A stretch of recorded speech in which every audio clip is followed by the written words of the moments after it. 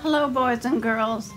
It's Carin Lee coming to you from my living room in South Berwick, Maine, for Carin Reads.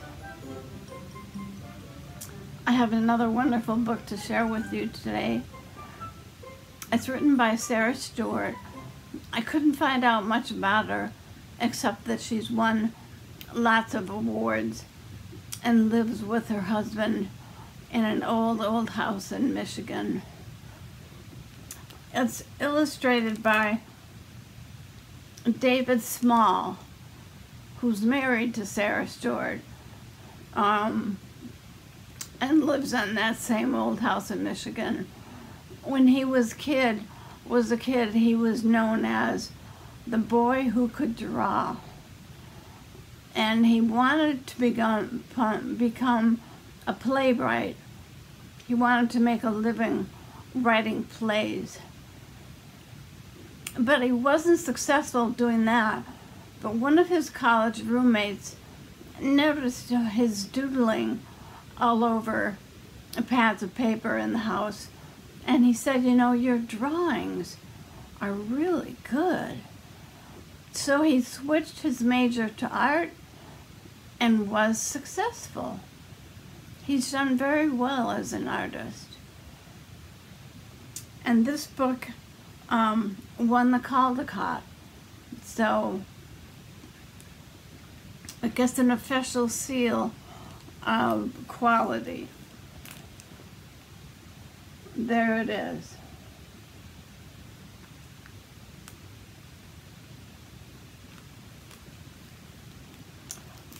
This book is written through letters, and it takes place during the Depression, the 1930s in the United States. And that's a time when something was going on called the Great Depression, and it affected everybody. The economy was really bad.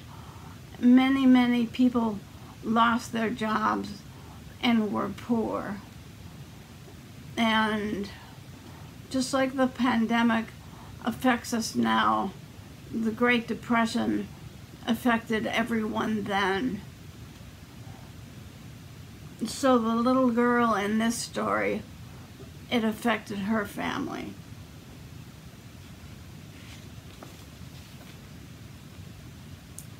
August 27th, 1935. Dear Uncle Jim, Grandma told us after supper that you want me to come to the city and live with you until things get better. Did she tell you that Papa has been out of work for a long time and no one asks Mama to make dresses anymore? We all cried, even Papa. But then Mama made us laugh with her stories about your chasing her up trees when you were both little. Did you really do that? I'm small but strong, and I'll help you all I can. However, Grandma said to finish my schoolwork before doing anything else. Your niece, Lydia Grace Finch. There she is, packing up.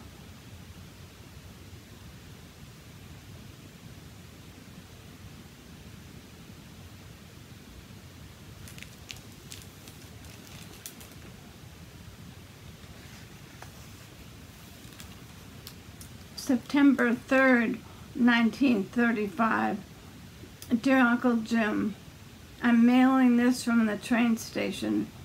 I forgot to tell you in the last letter 3 important things that I'm too shy to say to your face. 1, I know a lot about gardening, but nothing about baking. 2, I'm anxious to learn to bake, but is there any place to plant seeds? 3, I like to be called Lydia Grace, just like Grandma. Your niece, Lydia Grace Finch. And there they all are, saying goodbye to her at the train station.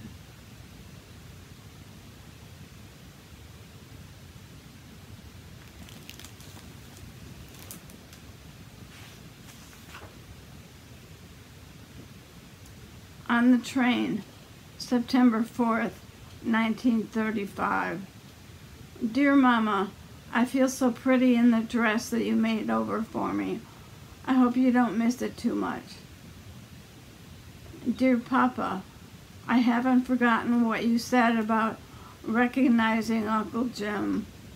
Just look for Mama's face with a big nose and a mustache. I promise not to tell him. Does he have a sense of humor? And dearest Grandma, thank you for the seeds. The train is rocking me to sleep, and every time I doze off, I dream of gardens. Love to you all, Lydia Grace.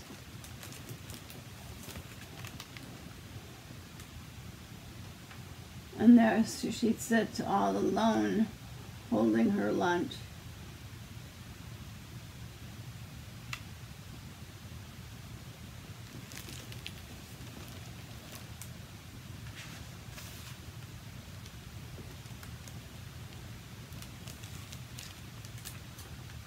She's arrived in Grand Central Station in New York City.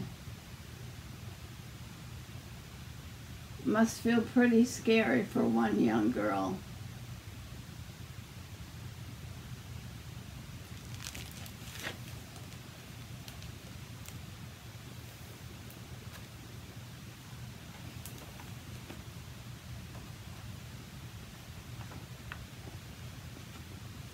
September 5th, 1935.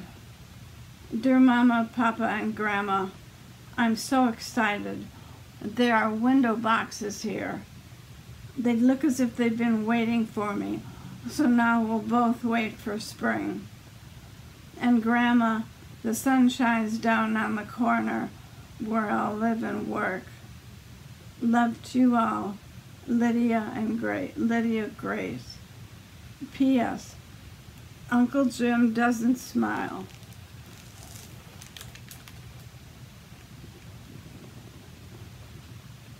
And there's the bakery where she will help Uncle Jim, and she'll live above the bakery.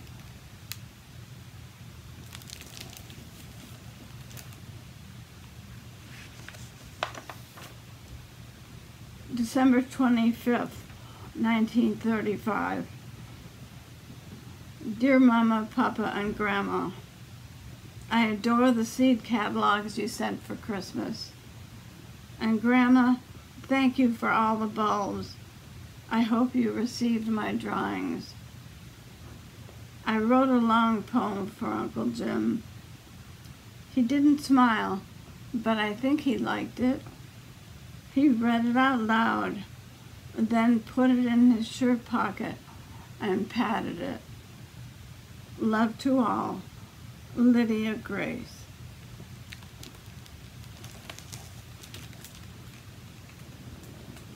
There's Uncle Jim rereading the poem.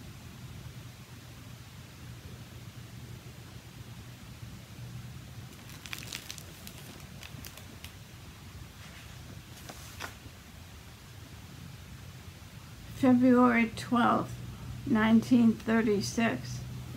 Dearest Grandma, thank you again for those bulbs you sent at Christmas. You should see them now. I really like Ed and Emma Beach, Uncle Jim's friends who work here. When I first arrived, Emma told me she'd show me how to knead bread if I would teach her the Latin names of all the flowers I know. Now, just half a year later, I'm kneading bread and she's speaking Latin. More good news. We have a store cat named Otis, who at this very moment is sleeping at the foot of my bed. Love to all, Lydia Grace. P.S. Uncle Jim isn't smiling yet, but I'm hoping for a smile soon.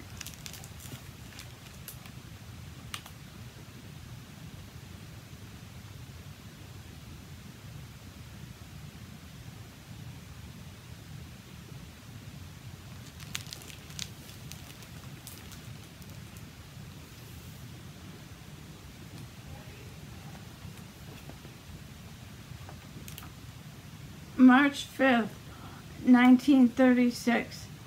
Dear Mama, Papa, and Grandma, I've discovered a secret place.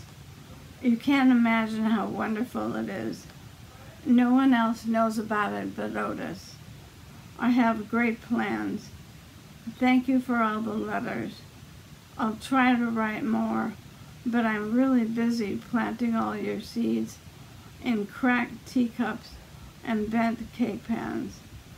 And Grandma, you should smell the good dirt I'm bringing home from the vacant lot down the street. Love to all, Lydia Grace.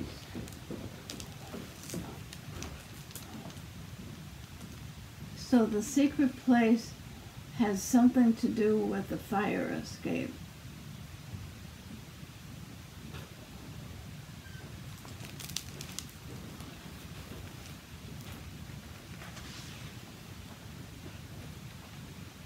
Ah, she climbed it all the way to the top and got onto the roof of the building. Perhaps that's her secret place.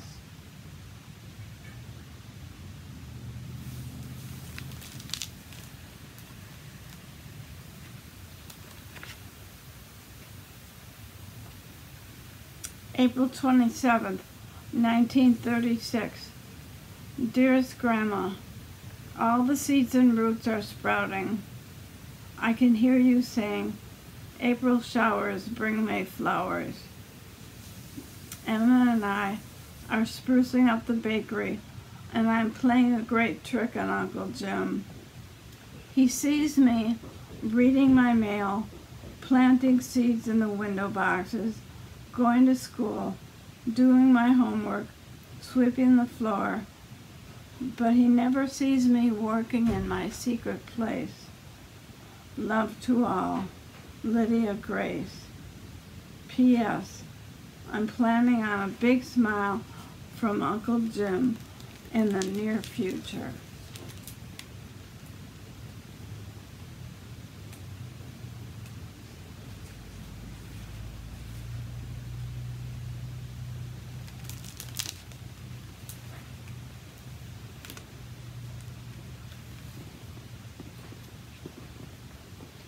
June 27th, 1936.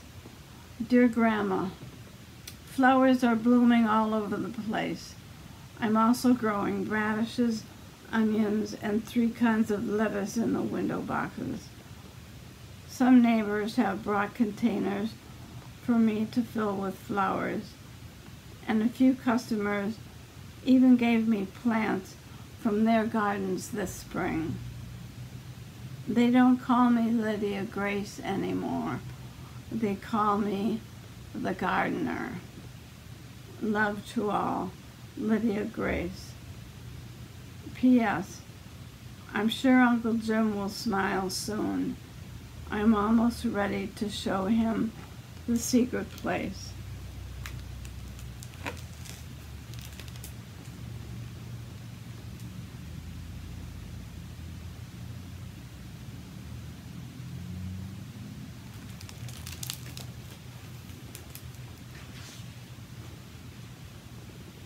July 4th, 1936.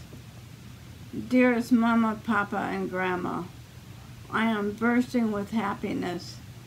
The entire city seems so beautiful, especially this morning. The secret place is ready for Uncle Jim.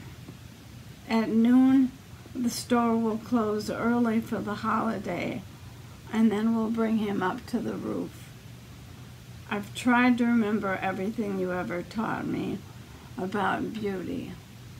Love to all, Lydia Grace. P.S. I can already imagine Uncle Jim's smile.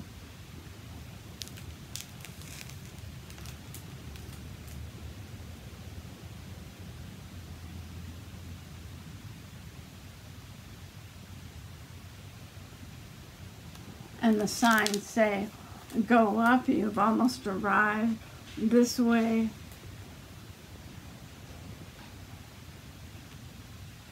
Ah, there's Uncle Jim. He made it to the roof. And maybe you can see Lydia Grace and Emma and her husband holding sparklers in amongst the flowers.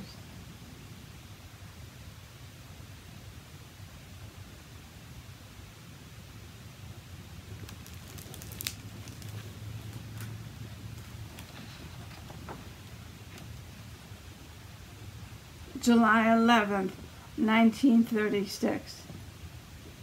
Dear Mama, Papa, and Grandma, my heart is pounding so hard I'm sure the customers can hear it downstairs. At lunch today, Uncle Jim put the close sign on the door and told Ed and Emma and me to go upstairs and wait. He appeared with the most amazing cake I've ever seen, covered in flowers. I truly believe that cake equals 1,000 smiles. And then he took your letter out of his pocket with the news of Papa's job. I'm coming home. Love to all, and see you soon, Lydia Grace.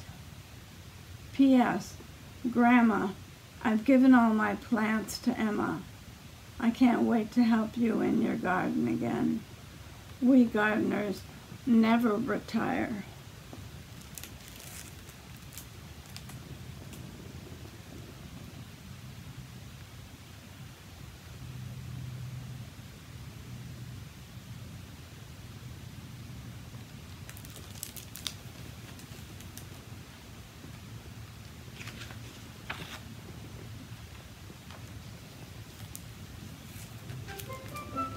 And there they are, saying goodbye to her at the train.